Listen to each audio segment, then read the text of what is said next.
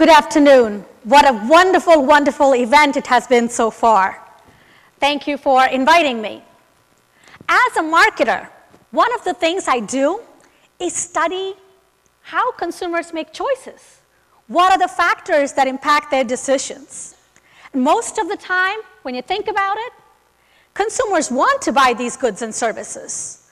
And the decisions they face involve making trade-offs among reasonably attractive alternatives, correct? Should I buy strawberry ice cream or chocolate ice cream? Which brand of shoes is really me? Or where should I invest my money?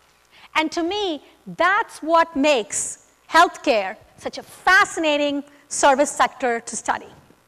And here's why. There's two reasons that I would prefer. One, healthcare is a setting where we really don't want to be consumers. Would you agree? We're forced to be consumers. And the second point is that being a patient is just about the least amount of fun you can have as a consumer. As I was putting this together, I thought, maybe having a baby is an exception. But then I looked back in retrospect. Fun may not be the word we would associate with that process either. Right, moms? So I stand by what I said. Healthcare is a fascinating service sector in which to study consumer behavior for a marketer. Some people wince when they hear me refer to the patient as a consumer. And I think that's because when they hear that word, there are two misgivings, two misperceptions that come to their minds. I can see them think one of two things. A, that if you call a patient a consumer, that she'll walk in, expect it's a fast food restaurant, and expect to have everything her way, right? You can have it your way. Or B, they assume that when we think of the patient as a consumer, the quality of healthcare that they will get will be determined and should be determined solely by their ability to pay. Neither one is what I intend here. The reason that I use the word consumer to talk about patients is I want to highlight 2 points to each of you. One, as in any other consumption context, when we come into healthcare as patients, we bring with us not only rational expectations, but emotional needs. We certainly care first and foremost about what treatment we get, but we also care about how we are treated in the process. The second reason I talk about consumers is that you and I are pretty savvy as consumers. We are bombarded by ads every day that promise us the sun and the moon, maybe even a trip to space, right? Everything you can imagine, ladies and gentlemen. And this is true. Think about it. Every hospital you see on a billboard, every smiling doctor featured in an ad wants to convince you and me that we really do come first, that that's the place that will give us the most professional, the most personalized medicine possible. What has been the end impact of this? We, as consumers, have become weary of these words. We've become leery of these ads. And we are saying, nah, I don't know if I quite buy it. You and I have become detectives. We look for clues to whether the rhetoric matches reality. We want to know, does this doctor really put me first? Am I really first in the big scheme of things for this hospital? Now, for over 10 years now, and with a number of different colleagues, I have studied the patient experience. When I say I've studied this, let me give you a few ways. A, of course, I've observed a number of interactions of patients and families in all kinds of healthcare settings. I have interviewed every single key player within the healthcare system. And I have even been admitted as a mystery patient. Oh, the things we do for science, right? And drawing upon these experiences, I have put together what I will call the patient's prescription for our doctors and our hospitals. I call it just what the patient ordered.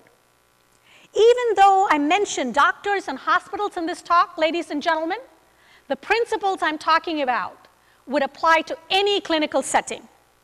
and to any player within the healthcare system. Because of the time constraint, I'm just going to talk about a couple of these. So what's on our prescription pad? If you and I as patients could dictate what we expect from our doctors and our hospitals. Number one, I hear from patients, I want you to understand what I am going through. Something may be pretty routine for a doctor, but it can be quite terrifying to the patient and to their family. What we are looking for is not some patronizing pat on the head or some insincere, oh, there, right, I feel your pain. That's not what we're looking for. We want to see if the medical establishment understands what we are going through. That when we are faced with a difficult diagnosis, our world turns upside down. We feel vulnerable. We experience a lack of control. And we are detectives, remember? We look around for clues at the hospital to say, do they really understand what I'm going through? Have they tried to put themselves in my shoes? For instance, you know that when you are stressed out and you're trying to navigate a medical maze, you say, is the hospital trying to make it easier for me to at least find my way through the physical space? Forget about solving my medical diagnosis. Can I at least find my way around this place? Does this hospital understand that I need a quiet place to gather, to reflect, to console, to comfort? Or do they make me sit, right? Do they herd us in like cattle or make us sit in uncomfortable rows like captive audience to a movie that we'd rather not see? A second issue that I hear again and again is that we want our healthcare team to see us as individuals. We all know that we don't want to be numbers. We don't want to be some faceless cog in a machine. But even more importantly, we do not want to be reduced to our disease. I remember so well this young woman telling me pretty defiantly as she was going into surgery, she said to me, I am not my tumor. Afterwards, as I waited with her husband and her daughter, the husband said to me, look around. Look around. And I did. I saw nothing wrong. I thought the environment looked great. And then he said to me, look again, Neeli. And I did. And then it struck me. A very well-intentioned medical institution, very well-intentioned, had made sure that everything you could see said cancer. There were posters, there were educational materials, there were even inspirational quotes, but everything spoke to cancer. And this man, this young man, the father, the husband said to me, this is my wife. She's a mother, she's an artist, she's a swimmer, and they have reduced her to her disease. And he said, why can't I be connected to the rest of the world? My wife knows why she's here. I know why I'm here. And he said, boy, I can't believe it. But I wish there were some gossip magazines with what's going on with a Hollywood starlet or something that talked about some politician's shenanigans. I'd take anything. And that really made me think about it, that it's very difficult for the healthcare establishment, for our physician, to see us as individuals. Why? Because to look at us as an individual means they have to take the whole messiness of who we are. It's far less scientific than medical treatment. They have to look at us and understand our psychology, our sociology, our economic background, our spirituality. And these are arenas that aren't always so comfortable for a scientific enterprise. Talk to me. Don't talk at me. This is a refrain that I hear from patients the world over. You hear patients say this. We don't want our doctors to talk down to us. We want them to engage us in a conversation. Now, in every other sphere as marketers, we get it, that there are many different ways in which we process information. Some of us are visual learners, some are auditory, Some are right-brained, some are left-brained. Why can't we bring that understanding to our conversations with our physicians? What we need is an understanding that when we are stressed out, our ability to process information is impacted. Actually, I have a theory, ladies and gentlemen, that when they put on those fancy paper gowns on us, that our IQ drops 30 points, right? There's some correlation there that we need to investigate. The best places I have seen tackle this head on. They encourage the patients to bring a friend with them. They allow you to tape record the conversation. They provide material to you in writing so that you can truly participate, understand what is being shared. Other items that we see. So if I were to write out a prescription for a doctor, a patient told me, I would want them to give me confidence. This was this big burly man. It was really interesting to talk to him. And I said, what do you mean? Tell me more. And he said, I want my doctor to believe in me.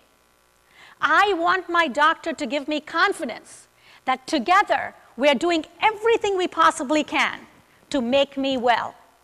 He said, I don't want them to sugarcoat things. I'm not asking them to give me false hope, but I want a doctor to look at me and say, you could be one of that 1% who beats the odds. You are going to be in that 5% who survive this challenge.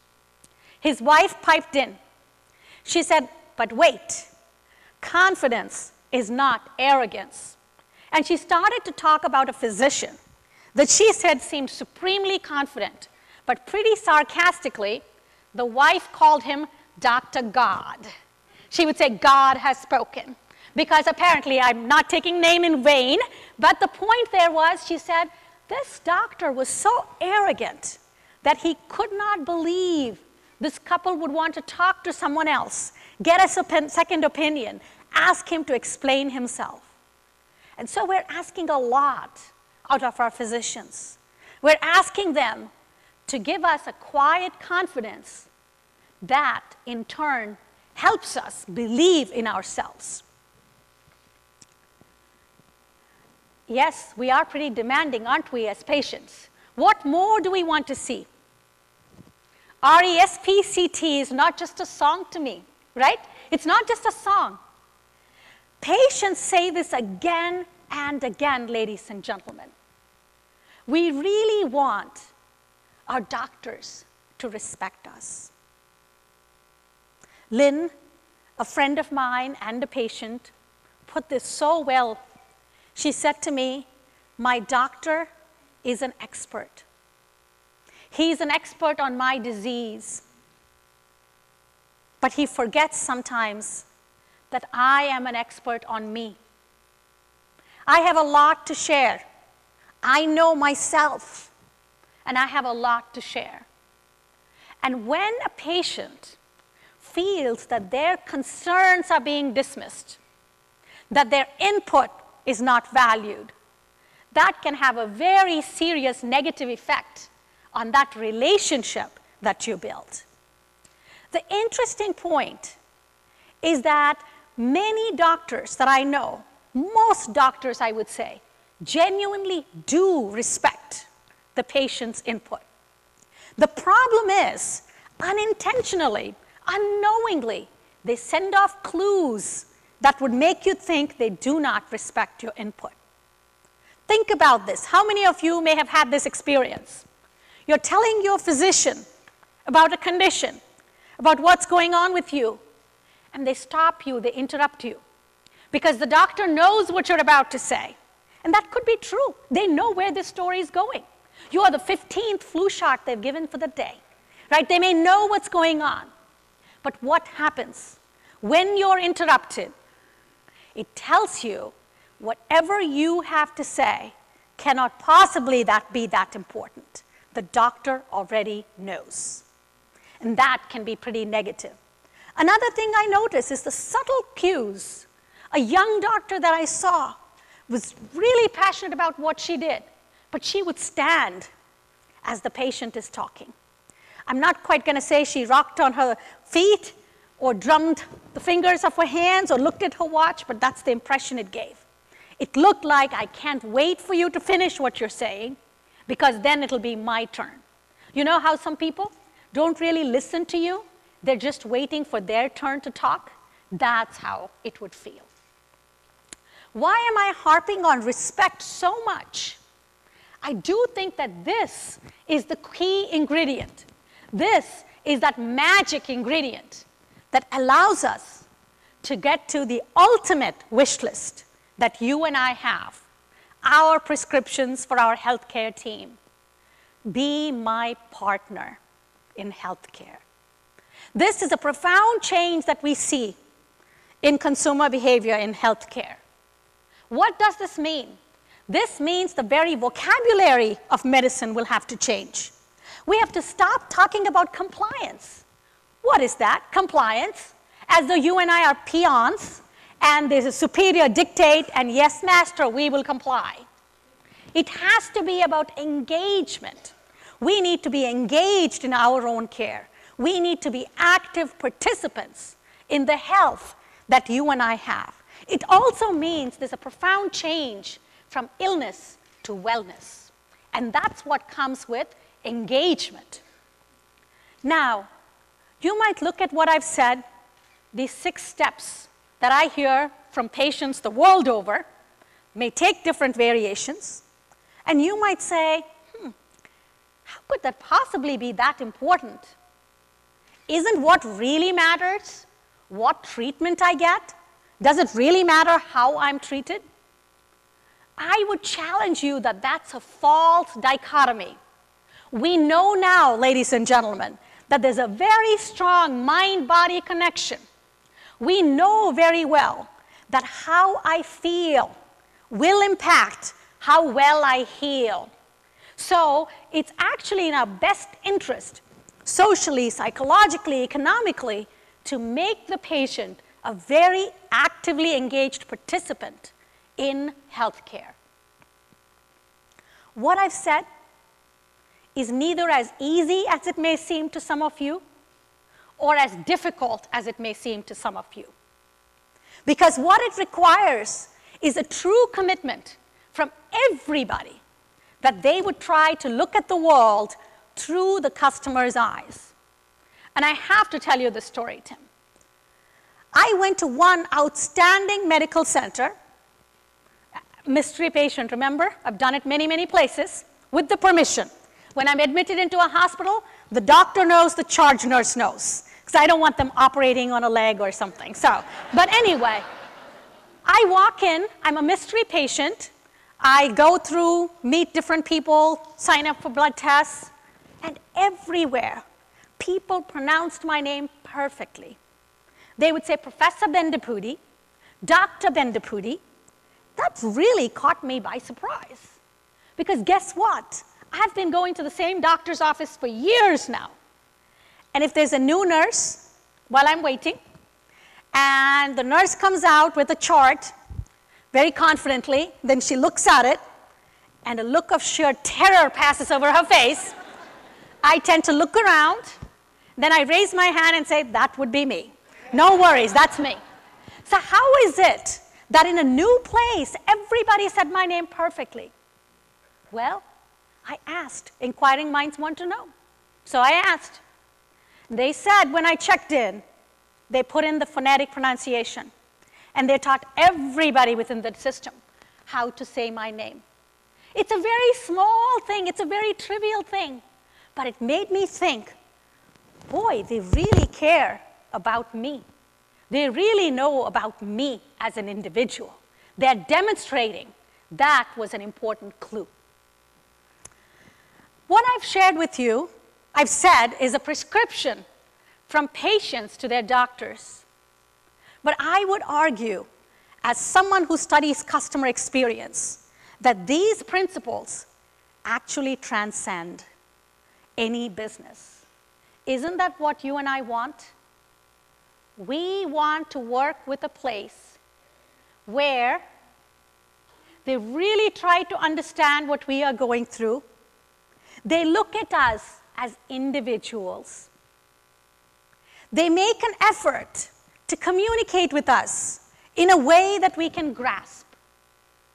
They give us confidence that together we can tackle whatever the issue may be. They respect our input, and they're glad to partner with us in our own care. I believe that it is. In fact, I'll take it further. If each and every one of us here today, if we would look at the people we serve, not just consumers, but the people in our lives, our loved ones, our business partners, and we said, let me sit down, put myself in that person's shoes, and write down the prescription for me that they would write if they could. Writing a syllabus for a teacher, if you will, from the student's perspective.